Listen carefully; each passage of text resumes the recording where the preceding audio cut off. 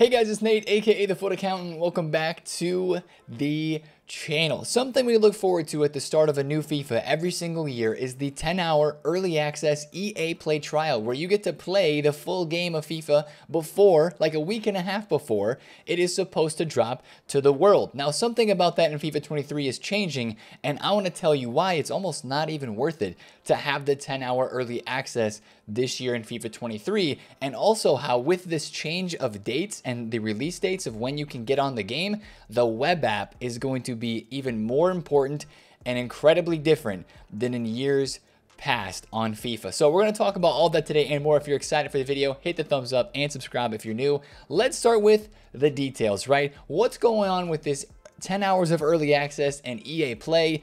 Here's the details right here. You might know and remember that this EA Play early access thing has been something that's been going on for a long time. EA Play is the new name. I think 2 years ago they renamed it from EA Access to EA Play, and this is on their website. FIFA 23 early access. Get on the pitch days before launch when your 10-hour trial of FIFA 23 unlocks September 27th. That date might sound familiar to you. It's because it is. That is the same day that if you have bought the Ultimate Edition of FIFA 23, that is the same day that you will be getting on your PC, your PlayStation, or your Xbox and playing FIFA for the first time with the Ultimate Edition. So there's really no advantage to having a 10-hour early access or buying EA Play, because that release coincides the same day when you would get the full game anyway with the Ultimate Edition. And that's where the big issue is this year. For most people that play the Ultimate Edition of FIFA and that are paying a little bit extra to get all of these rewards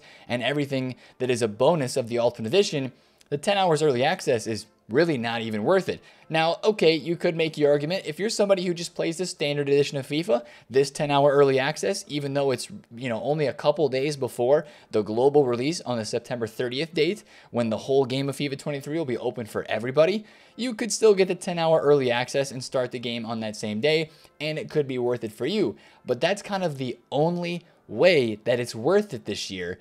And it's creating this really weird scenario with the web app, because EA did not delay the web app like they did delay the 10-hour early access, right? We talked about it a couple days ago. The FUT23 web app is actually shutting down today. On Friday, the 16th of September, the web app is going away. And on the 21st of September, the FIFA 23 web app will come online, right? So September 21st, and then our next date is September 27th. What this is really starting to pose here, and what situation is kind of at hand, is that we have this big gap of time where we're only going to be able to be on the web app, where in years past, it was so much fun to get on the new FIFA. You could go and do your trading and do your SBCs and, try to build your squad on the web app, and then you could use your 10 hours very sparingly on the console and still play the game, because usually the web app and the 10 hours early access would start at the same time. But this year, it's going to be incredibly different. It used to be fun to play FIFA early for that limited amount of time, and now we're just going to only be able to be on the web app for literally 6 days before we can get on the Ultimate Edition if you pre-ordered that on the September 27th date. So that's the issue, and that's why it's worth saying that the EA Play 10-hour access is not really worth it this year.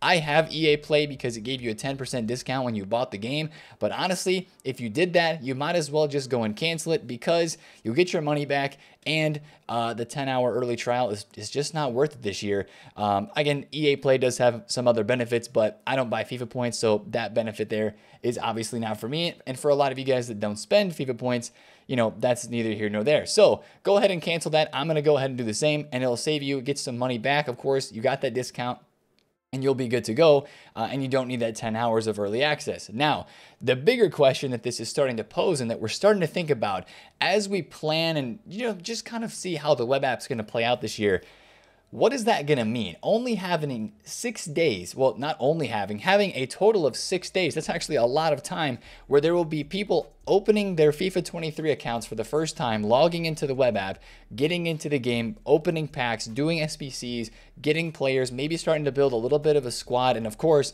starting to trade. That's going to get old, and it's just going to be a lot of time where we can do everything but play the game or play the new FUT Moments game mode. And I think it's going to get old. I think it's going to get tiresome.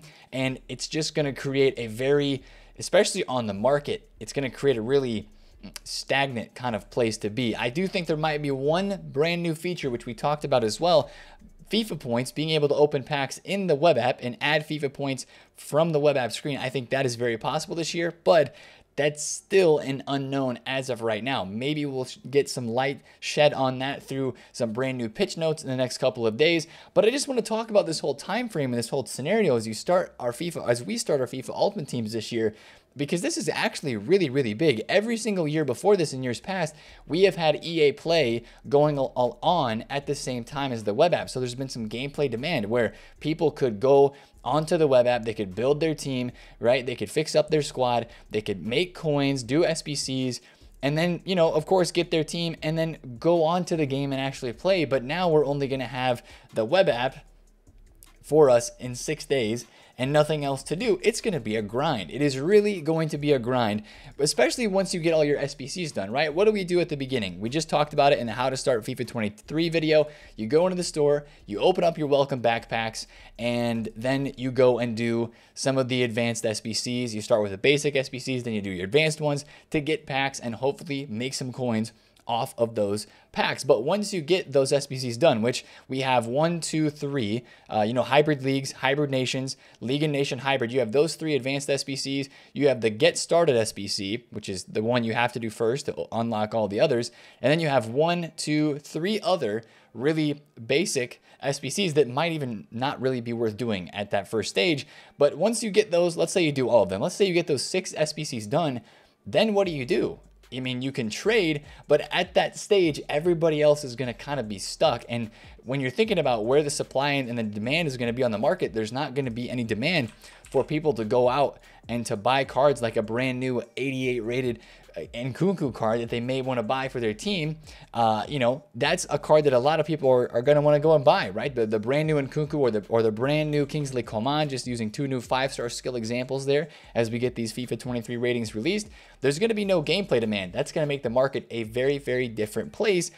And it's still going to be a good place to trade, though. Don't get me wrong, especially in those first couple days of the web app, there's going to be a lot of hype for the SBCs that people are going to be getting done, because let's face it, right? You know, depending on how much time you put into the web app each and every day, you maybe won't get all the SBCs done day one. Maybe it takes you 1 or 2 days to get the hybrid leagues, hybrid nations done, and then after that, okay, it's more like now we have 3 to 4 days of just time on the web app where we can do stuff and maybe trade on the market, but there's no gameplay demand. And again, that's where it's going to get just really weird this year. It's going to feel really stagnant. I can almost see it already, but we're all going to be like on FIFA and in that mode where we want to grind and we want to trade, and we want to be trading with these bronze, silver, and gold cards to try to make coins, because yes, of course, people will still be doing those advanced SBCs. But the way that I'm thinking about this right now, the first 2 to 3 days of the web app time period, from the 21st to like the 23rd or 24th, are going to be crucial for making coins, because that's when most of your SBC demand will be there. I mean, think about it, right? When SBC values go up, I mean, even we saw this in FIFA 22, right? When a big SBC comes out, like let's say a 93 moments player pick, for most of the year, icon player picks are pretty hyped. Your SBC fodder goes up like immediately, right? After a big SBC is dropped, your cards go up in value pretty fast. That's because most people are completing an SBC in the short time period after it was released. Probably, let's say, like what, the first 12 hours to 24 hours is when I would imagine at least like 80% of people would complete an upgrade SBC like that, especially if it's just packs. To get a pack and it's, a couple squads to do, pretty easy to get done. It's going to be completed right away, right? And then, of course, as more people have got that done, every single day, less and less people are doing those SBCs. I think it's going to be the same way during the web app. And what it's going to end up being at the end is just a whole bunch of people that are trading on the web app, selling and buying their cards to each other, thinking that they can potentially make profit. It's going to be harder towards the end to make a profit unless you're looking in the right areas and have some really good methods down, because that demand is just going to be lessening and lessening the further that we go on. in the SBC realm. Now, again, as I'm talked about the Nkuku example, right? Yes, you could say, okay, people are going to go, open their welcome backpacks, do the SBCs, and then they might go start to buy cards off the market. Well, yes, that's true as well, but let's add in the other caveat here that we mentioned before, FIFA points. If FIFA points are available to be purchased, to be bought, and then to be opened on the web app as well, you are going to have consistent supply every single day of all the cards that are in packs, whether it's the SBC fodder cards, or, of course, your people that are going to get insanely lucky and pack the Ronaldo, the Messi, the Mbappe, the Neymar, the Vinny Jr. All those cards are going to be getting supplied, but there won't be any demand, and their prices are absolutely going to get cheap. And also, you throw in a third aspect to this that's brand new is we have a whole brand new market this year with Xbox and with PC coming together on the same market. There's going to be probably more supply, but also more demand at the same time than ever for all this stuff. So it's going to be crazy, but it's going to be a new learning experience. And that's why I wanted to make this video today and just kind of, make sure that you guys were thinking about this and put it into perspective just about how weird and different it's going to be this year. Just because of the way that these dates are, right? We were used to going in here, think about how we're going to start FIFA this year, right? With 23. I don't know when we're going to be able to pre-download it on our consoles and stuff, but we were used to going into the PlayStation Store or the Xbox Store, finding your EA Play subscription and like downloading the game from here, and it was a race to get it downloaded. And then your 10-hour trial would start when you opened the game up and got into Ultimate Team. Then you had to make sure to like close out of the game and stuff.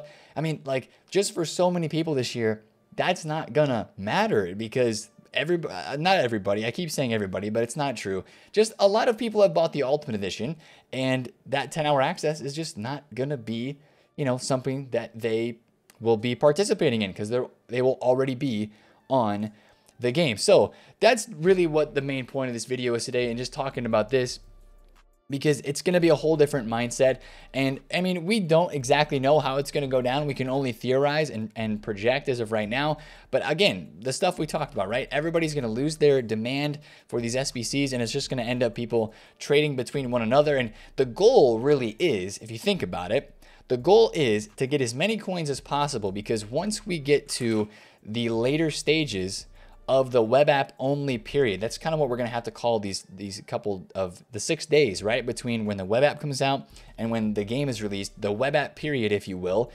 What the goal is going to be, if you're a trader and trying to make the most coins as possible, which a lot of us are, we're going to try to get as many coins as we can to then go ahead and invest for the market rise that will most likely happen on the most meta popular cards when the 4,600 FIFA points and the 27th date, like when we get on the game. Because again, right, once people get on the game for the first time, they open up their FIFA points that are of course part of the pre-order bonuses, and then the market just kind of takes off on the most meta and the most valuable and rare players that people are going to go out and buy for their teams, right? We looked at it in yesterday's video about the 4,600 FIFA points. What happened with this Chelsea Raheem Sterling last year? Actually, just kidding, the Manchester City Raheem Sterling. I was already getting ready for FIFA 23. Raheem Sterling was on Sunday, right before the FIFA points got released, 55K. Everybody gets on the game. He goes to 75K. It's his peak price for the year in that first couple of days. Again, that's just going to be different this year because new market, and maybe with FIFA points being opened up during the web app, that could create some more supply on the market as well. Just even thinking about that rise that everybody talks about that we expect to happen every year when the early access drops on the 27th, or when the 10 hours drop on the 27th as well. That's when people start opening their packs and getting coins. Could that be hindered this year if you can buy FIFA points on the app? I think that it could be. You're really going to have to watch cards. Our example in yesterday's video again was Alan St. Maximin, right? His gold card that was 79 rated went from 20,000 coins all the way up to 28K in a span of 2 days after that Ultimate Edition access opened up and people started spending their FIFA points and getting on the game. Could those rises on the lower tier cards that would just get supplied more and more and more be smaller, or maybe you wouldn't have as much of a rise at all if that supply is continuously coming in from the FIFA points on the web app? So again, I know we're just kind of talking 10,000 foot level of market stuff right now because we're not actually in the game, on the game, and seeing and watching how it goes. But I mean, I'm excited to get on the game, but I'm also just, again, I'm so curious to see how this is going to feel on the 3rd, the 4th, the 5th, and the 6th day of the web app after most people get all their SBCs done, and we kind of move on and move forward from that point. So one thing I would say though is watch for some updated news and information, because we are awaiting some pitch notes from EA Sports, and usually these, like, what's it called, like the launch update pitch notes, they dropped them the past 2 years. It could even be today on Friday we get those pitch notes. That would be a really big piece of information that would tell us a lot about the start of FIFA 23, because last year we learned about ones to watch, we learned about the new featured team of the week boost, we learned about foot heroes, and I think that there's so much information that we're still lacking and we need to know about maybe some of the foot moments or about ones to watch in general. We'll probably get some more ones to watch information. Maybe they'll tell us some more cards that are going to be a part of that first week promo. Of course, they'll tell us how long we have to save our ones to watch packs if you want to pack a player from team 1 or team 2, or from either team 1 or team 2, right? You kind of maybe remember that from last year as well. So I'm really looking out for and expecting some sort of communication from EA Sports over this weekend before the web app drops, because we're supposed to also get the database on Sunday, and that'll really kickstart the hype for building starter teams and stuff like that. Of course, we've been getting some ratings, and this is where the database should be. On the FIFA 23 website, features or Ultimate Team ratings, this is where it should be. But right now, they only still have the top 23 players listed here, even though they've been dropping more ratings, right? We got the 5-star skillers yesterday. We got the Bundesliga players. They're kind of circulating through the top 5 leagues. We don't actually have a database yet. The rumored release date for that is Sunday. So maybe in some pitch notes today on Friday or tomorrow on Saturday, or I guess sometime in the next couple of days before the web app, we could get some more information on FIFA 23, and that will be potentially crucial to figuring out how this early game stage is going to go. But again, it kind of makes sense, right? We have this long period of web app where before we were able to play the game, right? In FIFA 22, we were able to play the game with a 10 hours that started on the same day as the web app. This year, not so much. So it's going to be a completely different year this year. New market, new chemistry style, new position changes, and new early game time schedule with the web app not syncing up with those 10 hours of EA Play early access. So we're going to get, as we get closer and closer, we're going to dive deep into the details, and as we learn more from pitch notes, and especially as we get on the game, we're going to get a real feel for how this goes. But right now, all that we can expect is a lot of supply early on and just not as much demand, except for SBCs. It's going to be a very interesting scenario for all of the meta prices on the market, but also trying to make coins when it's a very, I don't know, competition heavy environment is kind of might be what it feels like in that early stage of FIFA 23. So if this video helped you out today, or if you enjoyed it and want to learn more, hit the thumbs up and subscribe if you're new. If you have any questions, drop a comment down below. That'd be greatly appreciated. I'll be checking some of those out down there. But I'll see you in a video tomorrow. It's been Nate, the FutAccountant. I'll catch you guys later. Peace.